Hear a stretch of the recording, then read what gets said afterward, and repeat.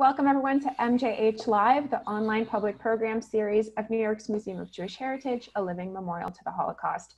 My name is Samantha Shokin, Manager of Public Programs, and today I'm joined by Jonah Boyarin, Jewish Communities Liaison to the New York City Commission on Human Rights, and vocalist and composer Anthony Russell for a discussion of anti-racist practice and the transformation of Jewish communities. In the weeks following the murder of George Floyd, as protests against racism and police brutality erupted nationwide, Anthony received an invitation to respond to this moment from Jonah. Anthony, a musician and student of Yiddish, was asked to contribute to an initiative translating terms specific to the Black Lives Matter movement into the language. The translation project is one example of Jonah's ongoing work to promote racial justice inside and outside the Jewish communal world. In today's program, Anthony and Jonah will discuss their Yiddish translation project in the context of anti-racist practice and what Jewish people can do more broadly to effect positive change in their communities. Anthony Russell is a vocalist, composer, and arranger specializing in music in the Yiddish language. This work has brought him to Los Angeles, Philadelphia, Boston, Miami, New York, Toronto, Montreal, London, Berlin, Copenhagen, Warsaw, Krakow, Tel Aviv, and Symphony Space in New York, and the Kennedy Center in DC. Quite a few destinations. Anthony's ongoing project and album Convergence is an exploration of a century of African American and Ashkenazi Jewish music. He lives in Massachusetts, from where he is joining us today with his husband of 5 years, Rabbi Michael Rothbaum. So welcome, Anthony. Thank you very much. Thank you. And Jonah Boyarin is an anti-racist educator and writer, born and raised New Yorker and Yiddish speaker. He co-founded the country's first diversity and equity program at a Jewish day school, the JCHS of the Bay, and currently serves as the Jewish Community Liaison for the New York City Commission on Human Rights. Jonah was named by the Jewish Week as one of 2020's 36 under 36. Welcome, Jonah. Thank you. It's good to have you both. Before we get started, I wanted to thank our partners on today's program, the New York City Commission on Human Rights, the Worker Circle, and JFREJ, Jews for Racial and Economic Justice. And finally, please note that today's program is being recorded and will be uploaded to the museum's YouTube channel, probably tomorrow. I'll send a link to that recording in my follow-up email. And we will also have time for a brief Q&A session at the conclusion of today's program. If you'd like to participate in that, feel free to send in your comments and questions into the chat box. So now I will turn it over to Anthony. Thank you very much. I'd like to say that while the events we're discussing today took place in a period of time, what they represent is an ongoing effort in the face of a phenomenon which has been with us for a very long time and continues to be with us, as evidenced by 7 bullets shot into the back of Jacob Blake by a police officer in Kenosha on Sunday. I'd like to think of what we're discussing today as a part of a worldwide movement against police brutality, against systemic racism, using whatever tools we happen to have at hand, whether we are organizers or protesters or athletes on strike, or Yiddishists hashing it out in a Google Doc. We have to use whatever tools we happen to have at hand. Thank you, Anthony. So my first question is about that Google Doc. Can you start by telling us about the origin of the Yiddish translation document? Yona, you should really start here because it existed before I ever entered the picture. Okay. I got a message from a Yiddish student of mine, Hannah Mills, around the times of the beginning, early peak of the protests in response to the police killing of George Floyd. She said, "How do I say Black Lives Matter in Yiddish?" And I said, "That's a good question." And I realized that, for someone like me, for whom Yiddish is a living, breathing thing that I read, write, and speak, I needed to be able to say Black Lives Matter in Yiddish. I need to be able to say it, to support it, and also to talk about it, to write about it, to work on it. But I wasn't sure how to do it. So I reached out to a network of Yiddishists, a network of people who are in the Yiddish world and I knew were concerned about racial justice. One of the first collaborators was Arun Vishwanath, who also a translator of Harry Potter from English into Yiddish, I recommend it, and who helped an enormous amount with the language. And one of the other early main collaborators was my friend Anthony. I reached out to him and said, is this something that you'd be interested in working on? So maybe that's where I'll hand it off to you. If you don't mind, I'd like to read a short sentence from the email that Jonah sent me. It was titled #BaseLamid Mem auf Yiddish.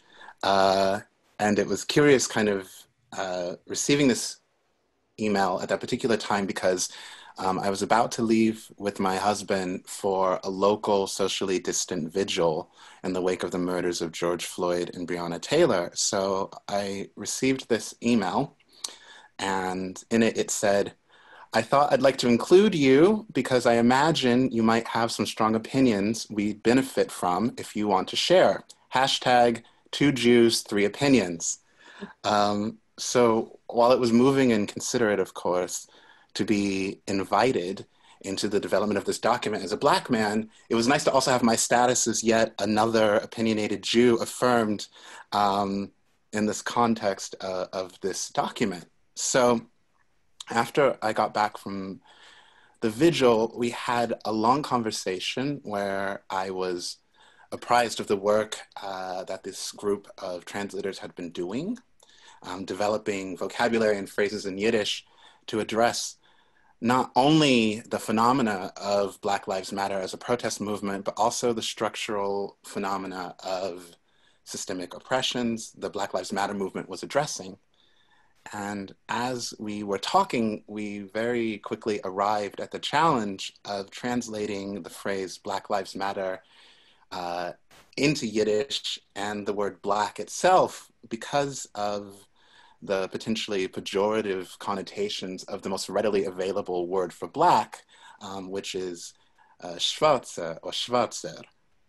So before this conversation or the email even happened, I had seen a Twitter conversation a few days earlier where a couple of people were already attempting to translate Black Lives Matter into Yiddish, and their attempts used shvartse, and personally it gave me pause, not because I doubted the goodwill of the people engaged in the conversation, not at all, but rather because of the potentially undermining nature of the word in the context of an expression of dignity. I didn't want a phrase that was so important to me personally as Black Lives Matter to be in any way some kind of a joke. And I thought that the use of the word shvartse, even in this context, opened it up to the possibility of being undignified, as it were. What were your memories, Yelena, of kind of where we went in this conversation? It was like an hour, I remember. Yeah. I think we both knew that this was actually a difficult lingual question to answer because the history of the use of the word shvartse in Yiddish and in what I would call like American Judeo-English is such a painful one, a long and difficult and painful one that carries all these loaded meanings of the people we're talking about who can't understand us, and often talked about in objectifying, like the schwarzes, or pejorative terms.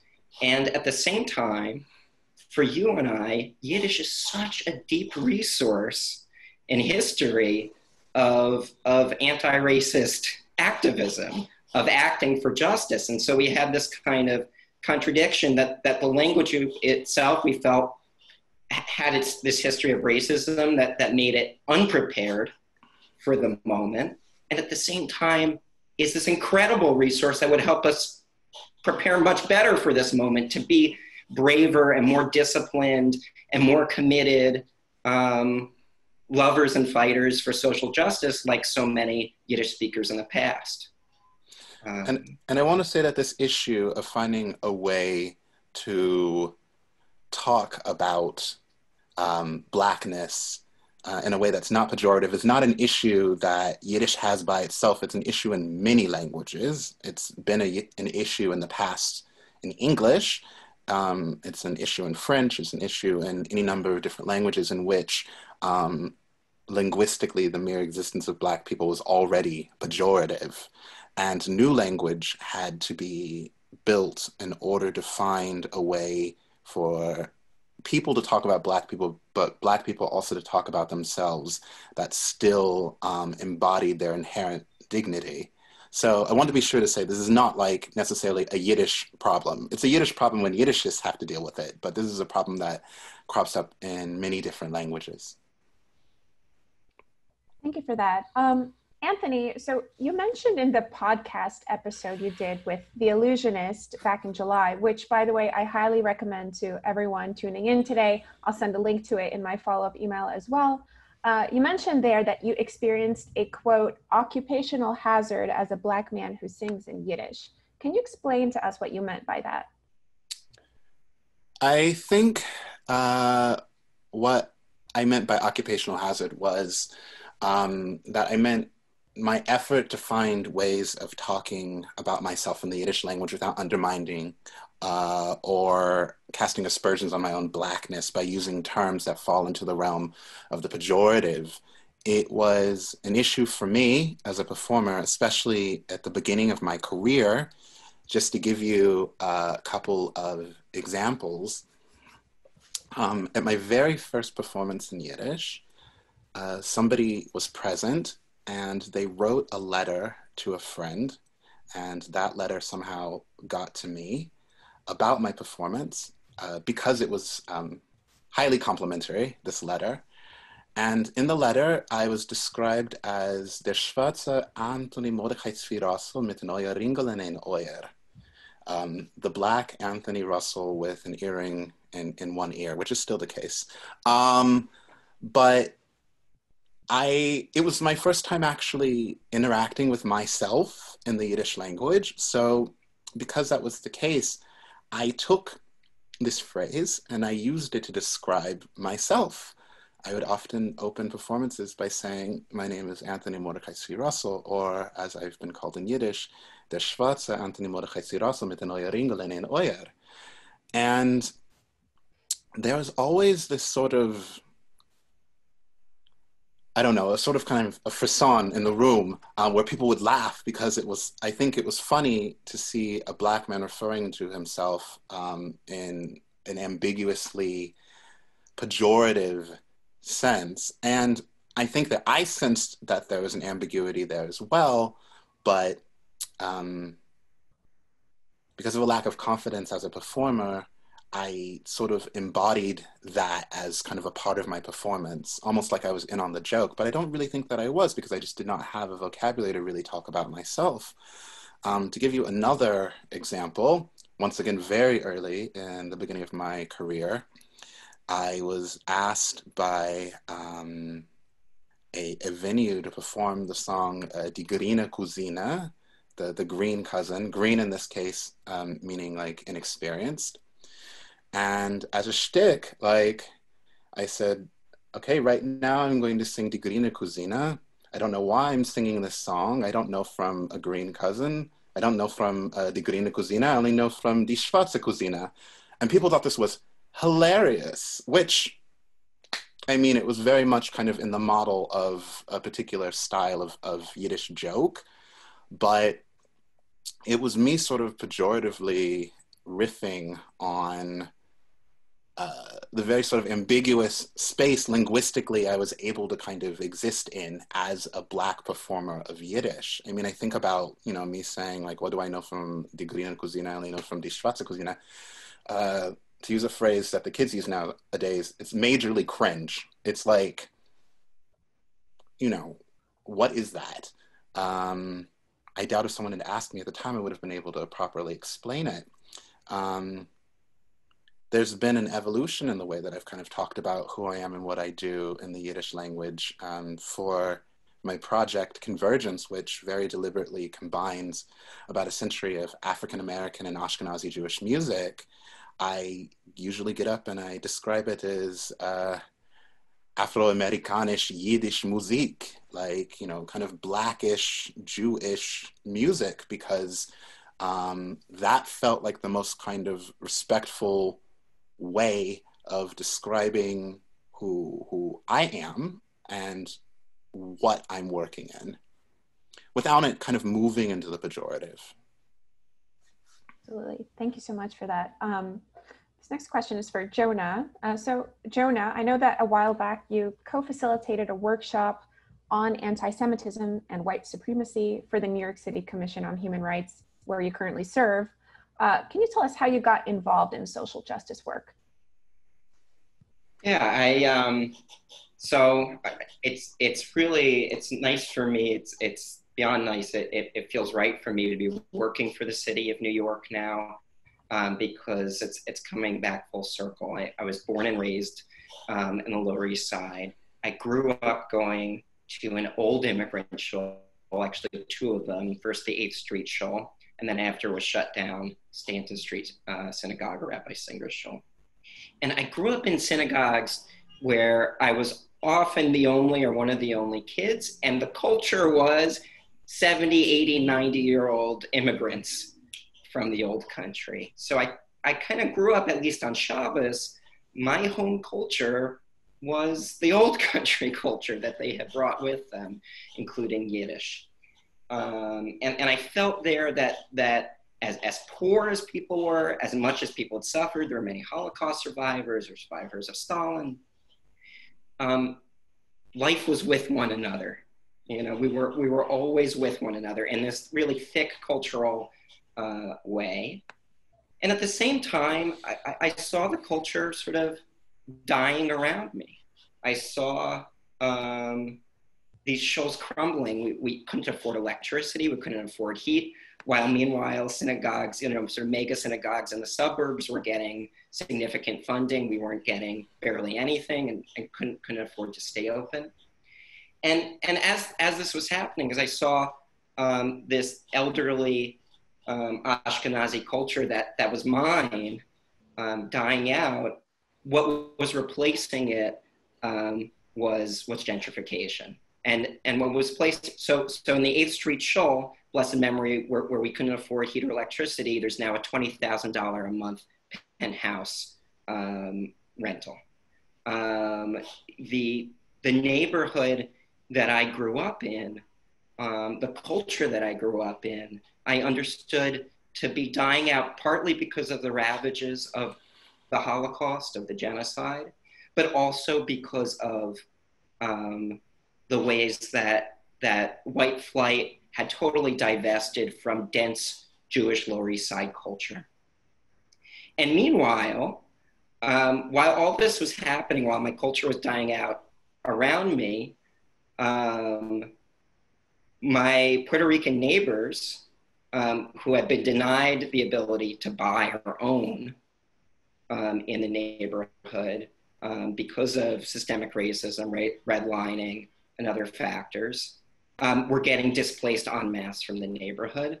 And my parents, who bought into the neighborhood, we bought their apartment in, I think, 1983, our family's wealth was actually benefiting from this whole process. And this created a kind of tear in my soul. You know, I mean, I saw my home dying around me. I saw people around me suffering far more materially, while I myself was benefiting materially. It's changed our family's fortunes, this process. All of these things made me say, this is not how it should be. This is not how it should be for my Puerto Rican neighbors. This isn't how it should be for our shuls that have been divested from. And this isn't how it should be for our Yiddish or Jewish culture, which has been so widely abandoned in the American context.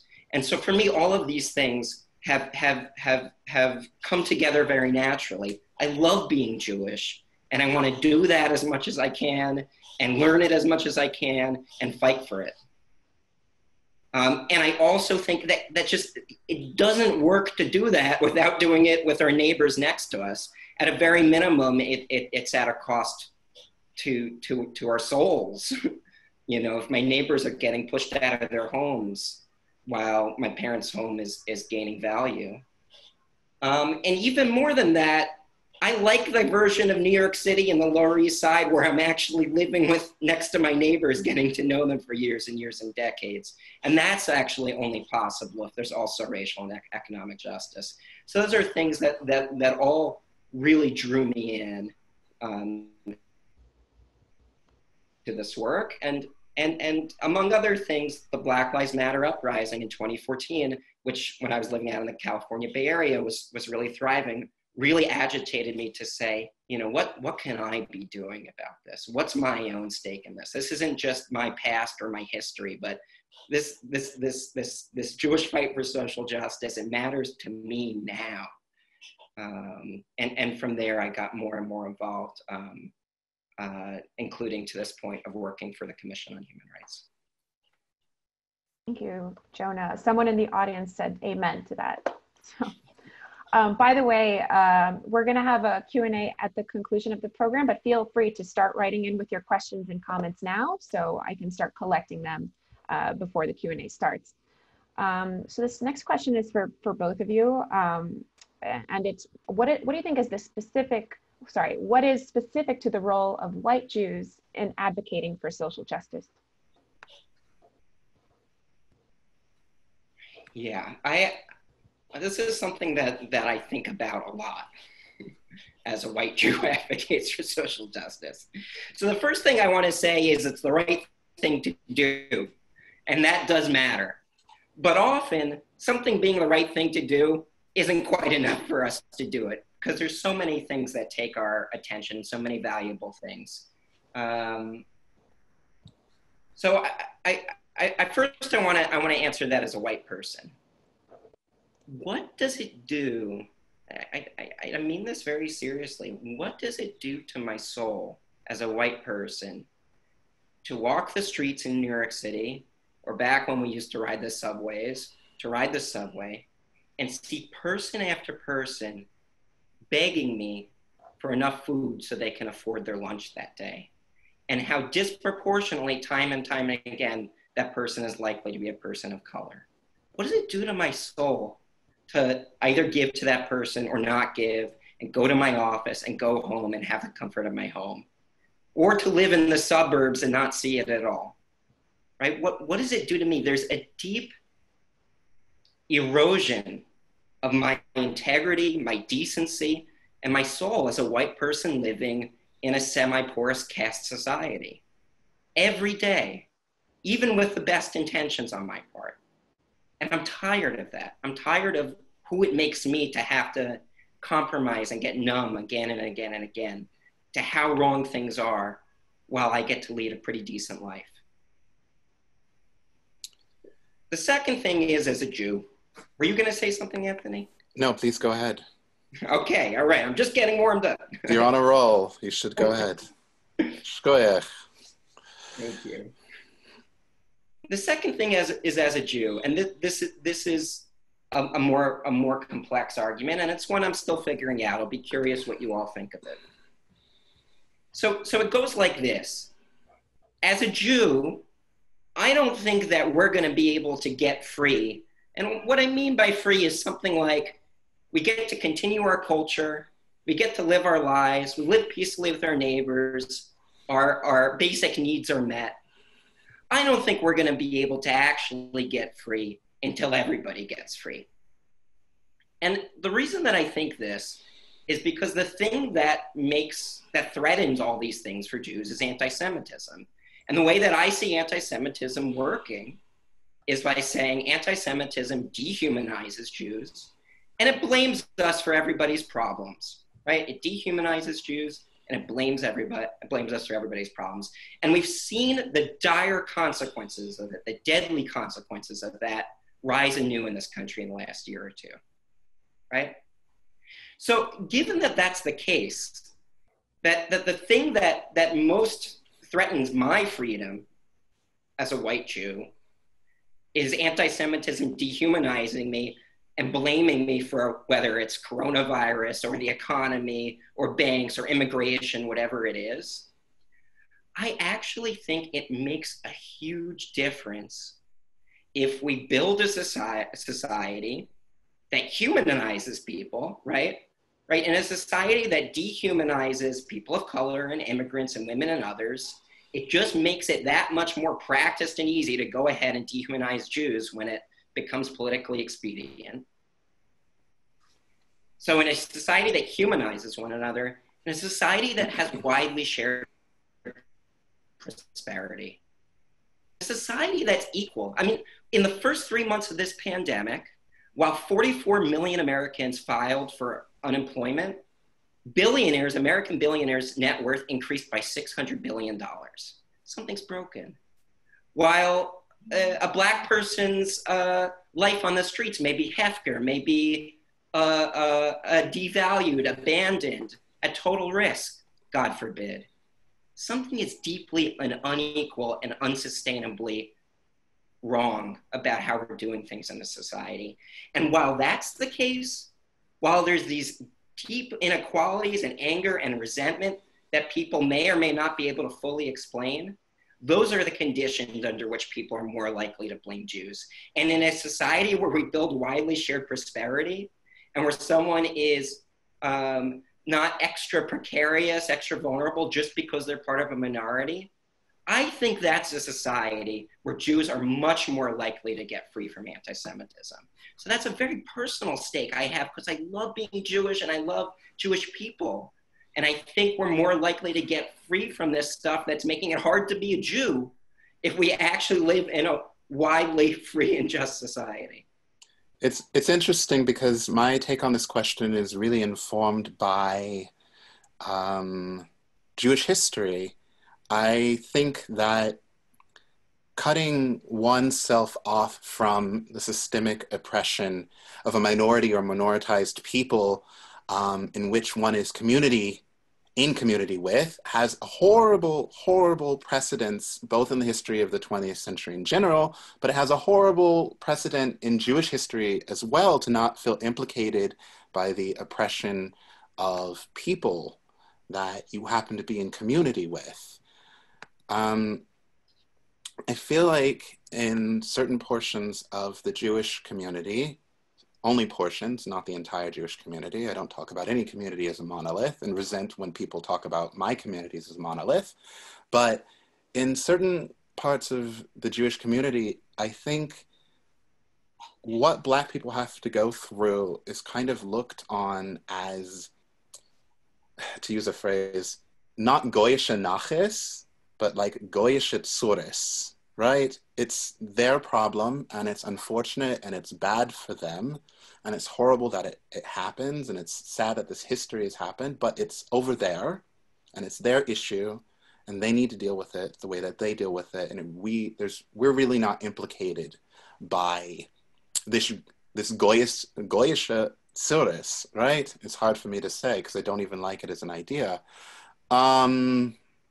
And then on the other end, we have this conceit that is counter to that and is also prevalent, which is that we've had racial justice action in our history. And because of that, we don't necessarily need to act on behalf of social justice, on behalf of racial justice, because we have that in our history.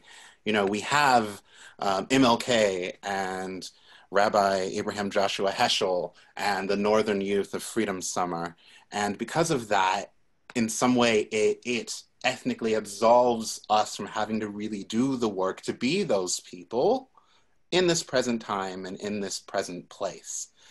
I really want us to resist how easy it is to conflate the actions of very brave individuals from former times with our responsibility to act on behalf of minorities, to act on behalf of Black people today. I mean, I can be proud that Rabbi Heschel marched with MLK, and I could also wonder, like, who are the Heschels today? I actually know Rabbi Heschel's daughter, and she said to me over Shabbos dinner that people who aren't doing the work don't get to name check her father in conversations about racial justice. So there it is.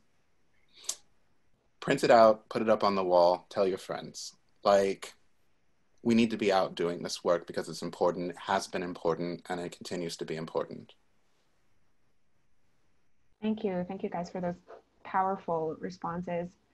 My next question is for Jonah again. Jonah, can you tell us what you feel is at stake in social justice as Jewish New Yorkers? Yeah, I mean, look, New York, I think, is one of the great experiments in human history, in Jewish diasporic history, in global diasporic history, right? In its best version of itself, which is not only in its best version, but in its best version of itself, New York is a place where it's not a melting pot. It's a place where 100 cultures and languages, hundreds, can be together and neighbor one another and interact and create new things that haven't been seen before under the sun in terms of human culture and life and just neighborliness. New York itself is a deep reminder that this is actually as the world is. The world is a world of 1,000 languages and 1,000 faces and appearances and cultures and dress and histories. And that's not a simple project, right? Because all of us who arrive here arrive with often the histories of colonial or anti-Semitic or genocidal violence that have driven many of us to come here, or economic poverty. And we arrive in a place, in a country that has had deep inequality from the start, genocide of Native peoples and subjugation of Black people. So it's not a simple project. We have all that huge baggage to deal with one another.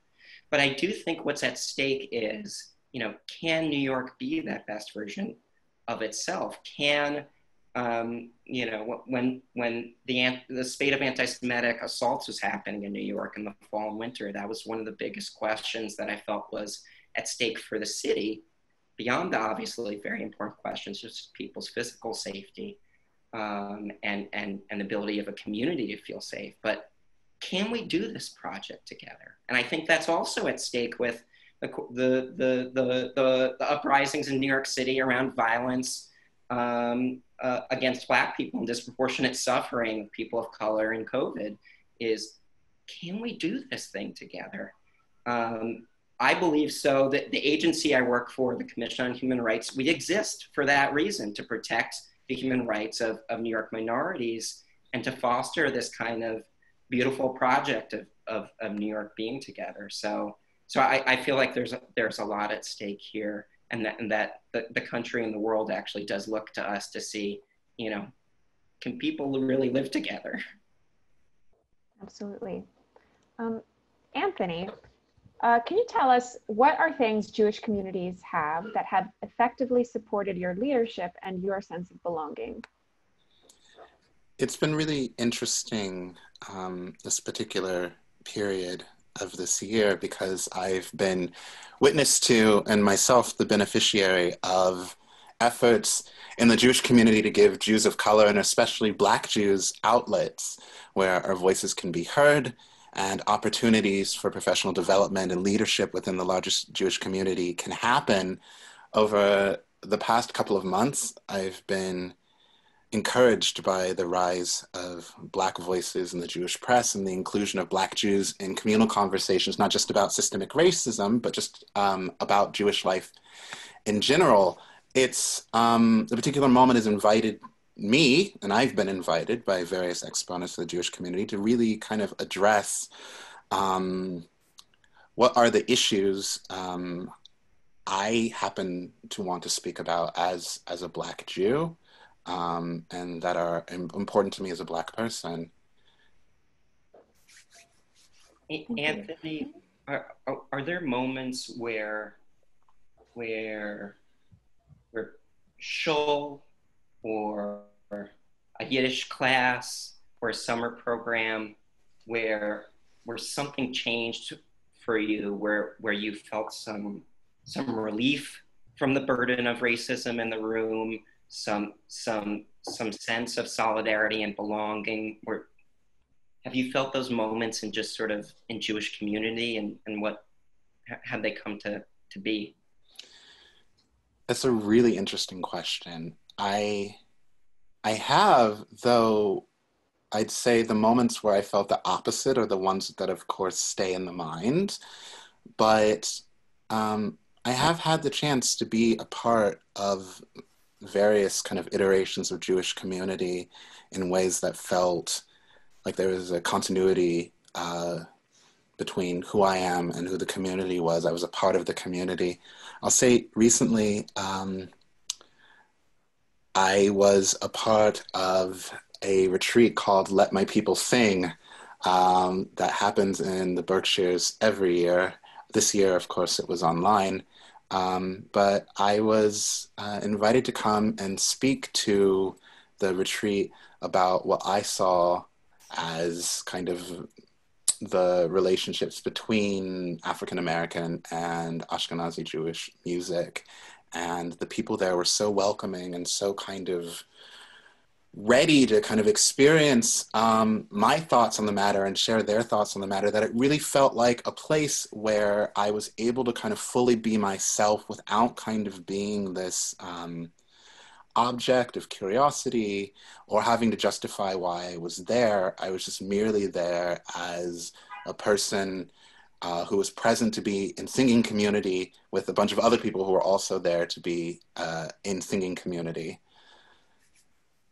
I've been very lucky in that sense. Like, a lot of the experiences that I've had that have been negative have not involved violence, Baruch Hashem, but were mostly micro to macro aggressions about people's kind of externalized ideas of what and who exists in Jewish space. And it's really interesting because I don't think it's something that a lot of people have consciousness around. The fact that they're acting from preconceived notions of what Jewish space looks like. But I get to interact with what their concepts of what Jewish space looks like all the time the minute I enter their Jewish space. So it's a complicated question. I do feel more optimistic about the possibilities of being Black in Jewish space and not having Blackness be this ongoing issue or this source of aggression, macroaggression, microaggression. I have more hope about that just because of how much change I've already seen happen in such a short amount of time. And I desperately hope it's not temporary change, it's permanent change. I feel the same way about really this historic moment. I hope it brings us permanent change, and that the things that we've had to suffer and the things that the coronavirus has laid bare are finally addressed. Thank you. We have time for one more interview question, and then I want to take some questions from the audience. And actually, this next question is for Jonah. Anthony, feel free to respond as well. But the question is, what concrete steps can Jewish institutions take to transform themselves to support racial justice? And in addition to Jewish institutions, what can we as individuals do? If, for example, you have particular resources or organizations or anything that you can recommend for people, I'm happy to include links to resources in my follow-up email as well. So feel free to expand on that. Thank you so much, Samantha. And I'm just glad to be on this call with both of you right now. I'm really, Anthony, I I'm grateful for the way that you speak from the heart and with honesty and also kindness and care. I feel the same way about you. Ow. This is a little bit of a love fest, you should know. We both respect each other very much. I'm one of those people who blushes very obviously, and I sense that I'm doing that right now.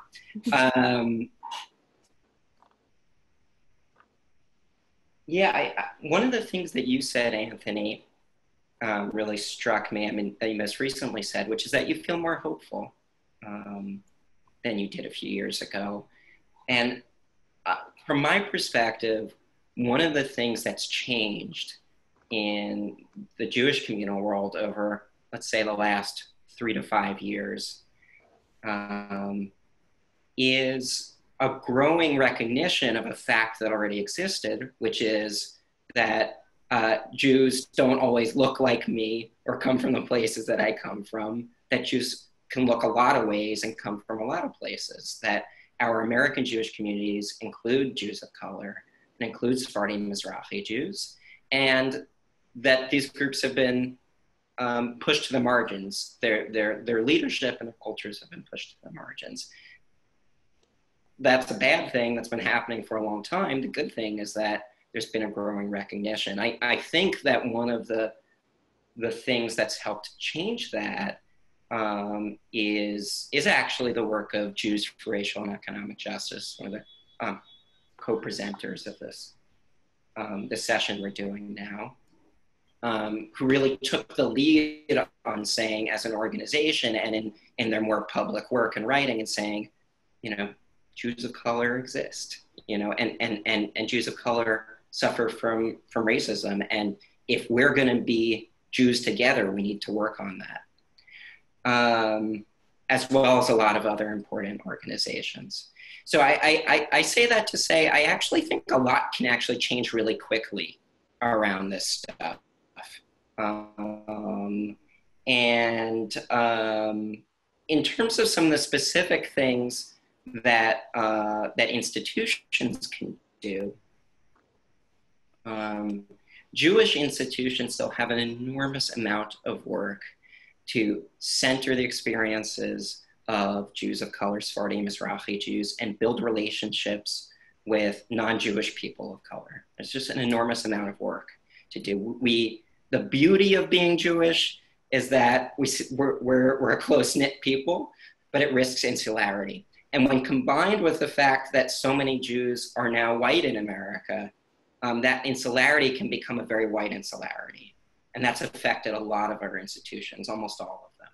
So some of the things that we can practically do to address that, one thing I recommend that institutions do is start with a listening session for marginalized members of the organization, constituents, congregants, people that you serve, and say, we need to hear, just listen, what have the experience of Black Jews and other Jews of color been with our organization, and what are their needs? And just start from that place of recognizing we don't know unless we ask.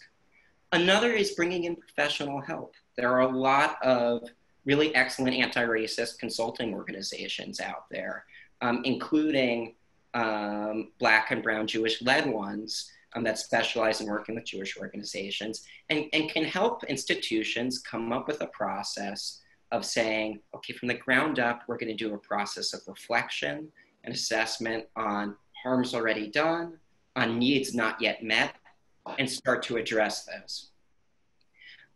Another basic thing is, as appropriate, creating more platforms for leadership and genuine support, paid mentorship, paid support for Jews of color in the organization to actually take real leadership roles. If you're going to have a committee working on this stuff in your institution, actually have it represent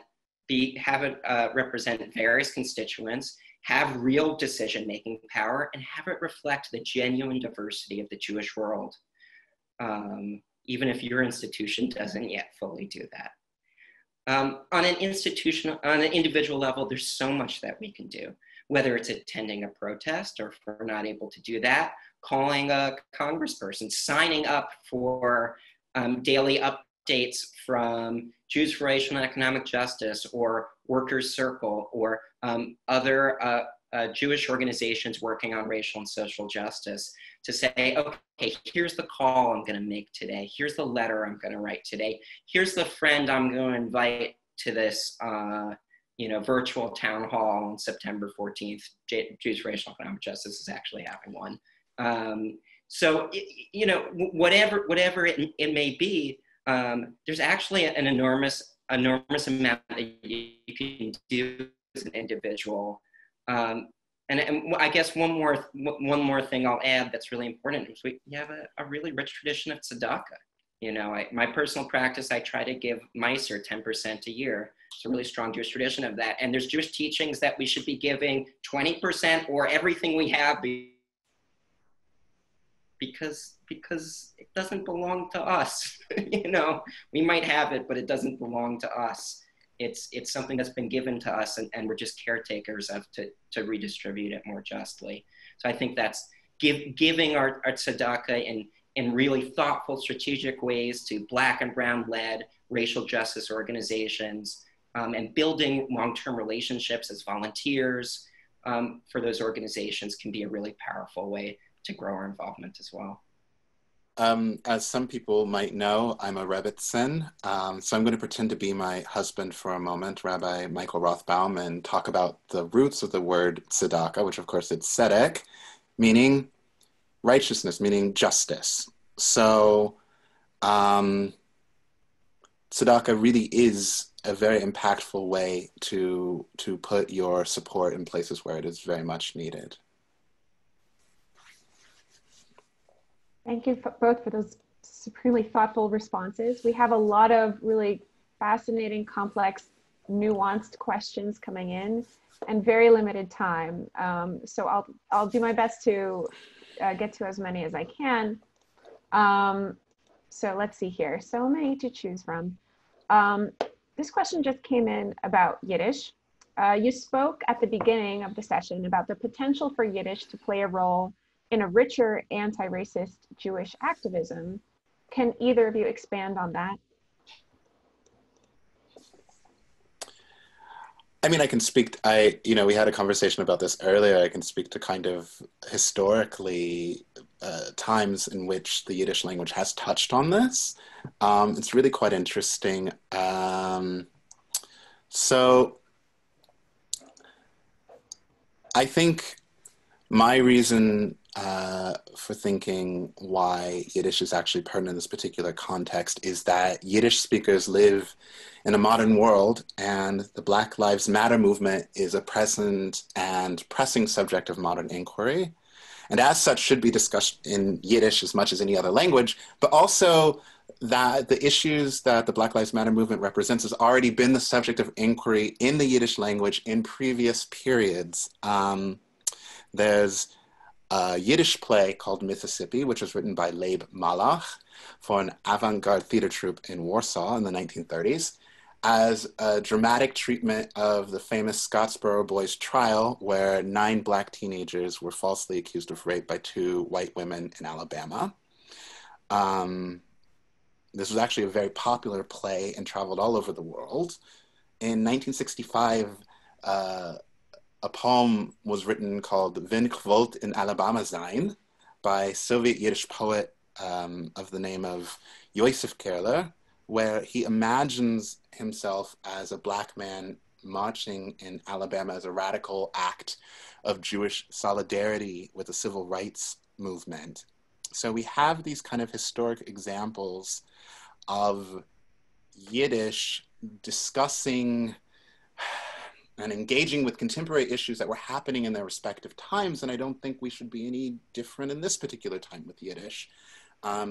Very quickly, I'd like to mention the translators who've been working on this and who've kind of brought it to my knowledge. Alyssa Quint, who's been working on the play Mississippi, and Maya Evrona, who recently translated this poem about Alabama by Kerler. In addition to this, there's a history of Black poets being translated into Yiddish in the 1920s and 1930s. So there's these various sorts of engagements with the phenomena of Black life in the Yiddish language. It's not this kind of thing that's coming from outside of the language. You know, it's not like we showed up to Yiddish and we said, like, you know, let us in. Ways of approaching the complications and the culture and the existence of Black life have existed in the Yiddish language. And here are just a few examples of how that has happened in the past. Amazing, thank you. Samantha, may I briefly respond as well? Of course. Anthony is an artist, so he talked about art, and I'm an organizer, so I'll talk about politics. I grew up in a summer camp called Camp Kinderland, and there was a plaque on one of the walls, a very humble hand-painted plaque that said that memorialized the Camp Kinderland members of the Abraham Lincoln Brigade who had died in volunteering to fight Franco's fascist coup all the way over in Spain. And that history, a third of the Abraham Lincoln Brigade, of these Americans who volunteered to go fight fascism in Spain, a third of them were Jewish. And the Abraham Lincoln Brigade had some newspapers, and Jewish newspapers were in, of the various brigades, were in Yiddish. And I would like us to think about, what would it look like today for the Jewish community to have the kind of discipline and commitment and mass organization to justice that it took for a third of the Abraham Lincoln Brigade to be Jewish, to volunteer to go risk their lives, and for many of them to lose it, fighting fascism across the Atlantic. This is our rich history. And the actual access to that history can often be done through Yiddish. As I said, there are newspapers in Yiddish. You want to read what it was like to be there? You know, got to read it in Yiddish. And if you want to read it in translation, you need to know it's been translated, and what people choose to translate has been filtered. Some of these histories have been erased. And whether or not you speak Yiddish, it carries a symbolic history. The history of the fight for a 40-hour work week in this country is also a Yiddish fight. The fight for the Abraham Lincoln Brigades, you know, against fascism, that was a Yiddish fight. The Warsaw Ghetto Uprising, that was also a Yiddish fight. And so even for those of us who don't speak Yiddish, there's something very much at stake of saying, is that our history still? And if we can say that, if we can talk about racial justice and Black Lives Matter in Yiddish today, it means that we are also living that Yiddish history now, right? That there is, despite all the breaks, there is some form of continuity too. And that's our resource. Those histories of courage and organization, those are our histories that we can also access today. We're Jews. We can't really afford to take historical resources lightly. Well said. So staying on this very interesting subject of Yiddish and social justice and the intersection of the two, we have a question here from a viewer about how do you weigh the meaning of translating Black Lives Matter into Yiddish against a critique that such a translation is somehow elitist and will ultimately only circulate among Yiddishists. And forgive me, I don't speak Yiddish, so I don't know these words, but he gives the example of the Hasidic community not using Blitzpost or Blitzbrief. I'm not sure what that means, but perhaps you can speak to it. Can I take the first crack at this, Anthony? Please. So first of all, Blitzpost and Blitzbrief are neologisms coined by Yiddish speakers outside the Hasidic community to talk about email. In Hasidic Yiddish, the way you say email is email. So then, you know, what we're pointing to here is that there's two divergent Yiddish-speaking communities today. The larger and certainly more growing one is a Hasidic native Yiddish-speaking community, and then there's people like me who, you know, I had exposure to Yiddish growing up, but in order to recover it, I had to study it in Yiddish programs. And that's true of both Anthony and I. One of our partners, Aaron, is a native Yiddish speaker, but runs in our more academic circles. So one thing I will say is I am not out here trying to tell Hasidim how to say this stuff in Yiddish, because I'm not inside that community. I have some relationships, but I'm not trying to prescribe it. This is something that I've tried to do for the Yiddishist community I'm part of. The second thing is, I actually think we have to thank Hasidim in some part for some of the lingual decisions or solutions we arrived at, including transcribing Black Lives Matter as Black Lives Matter into Yiddish. That's actually a very American Hasidish approach, is actually working with the surrounding language. I just want to say really quickly, so we put a lot of work into this document, and a lot of the questions that I'm saying is, how do you say this? And it actually happens to be in the document. So I really want to invite people to view the document themselves. The contents of the document are the various phrases we've been talking about in English, in Yiddish oisius, so in Hebrew letters, and in transliteration. And you can pretty much find everything there. This really dovetails nicely with what you were saying, Yoina, which is that this document did not, or was not produced with the dimensions of a diktat, right? The idea was not that we were definitively making decisions about the Yiddish language that were going to be dictated to the rest of all Yiddish speakers. We're merely trying to create for ourselves a vocabulary with which to speak about these things. And in order to sort of free up conversation about this very pressing matter. It encouraged me actually to do some of the first writing in Yiddish I've ever done. I would call myself very cautiously an intermediate speaker of Yiddish, but I sat down, empowered by kind of what this document meant and the fact that I had it at my disposal.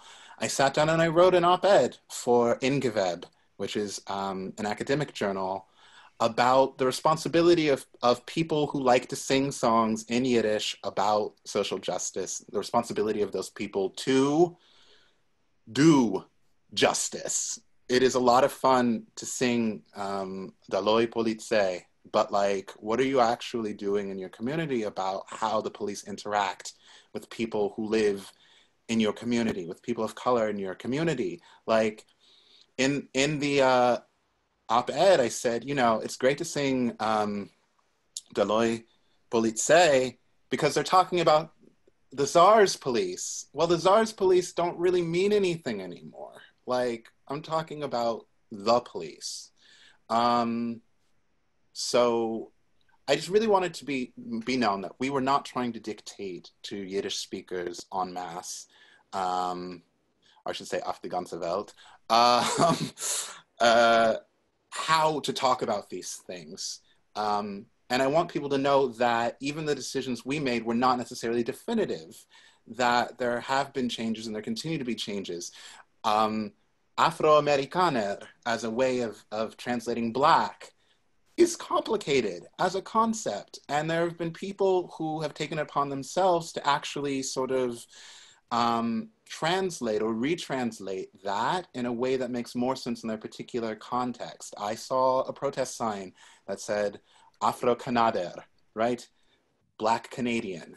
There's still a lot of like things that we're trying to work out because I think in the beginning it was really important for me to use Afroamerikaner in the place of Black, because I saw this as being essentially an American movement, but it's a global movement. And the things that are issues for Black people in the United States are issues for people all over the world. So we're still in the middle of trying to develop language around these things. This was not, like I said, dictated to a community of Yiddish speakers. This was for our use. This was for our ability. This was to facilitate conversation. There was really no elitism involved.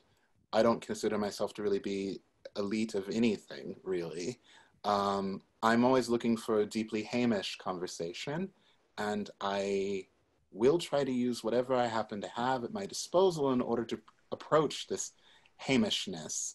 It shouldn't come from the top down, it should come from the bottom up.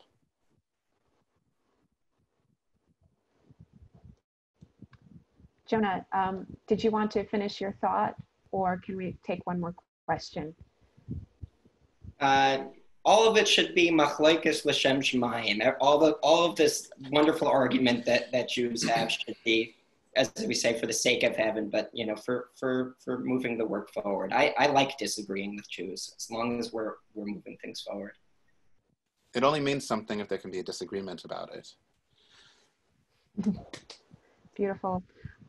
So we're just about out of time, but I want to take one more question since so many are coming in.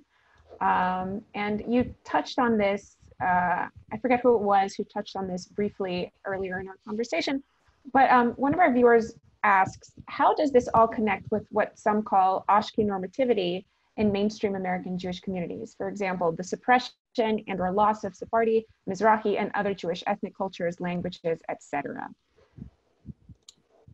It's really interesting because I think as a highly visible person on a Yiddish scene, I would not say the Yiddish scene, oftentimes a sort of Ashkenazi chauvinism is attached to me because I do kind of take part in Ashkenazi culture very performatively, but I'm actually very much a supporter of real Jewish diversity. That is a diversity of practice, that is a diversity of language, that is a diversity of ethnicity. That is who I am. That is what I am about. I do not assume that the act of translating Black Lives Matter into Yiddish is some kind of panacea to worldwide Jewry. It is not. Yiddish is not a language that applies to various kinds of Jews, and I don't have any feelings about that. I really don't. I love the diversity of Jewish culture, and I really want to get away from a paradigm of Ashkenormativity, and I want things to be specific. I actually want things to come from a place. I want them to smell and sound and taste like the places that they are from.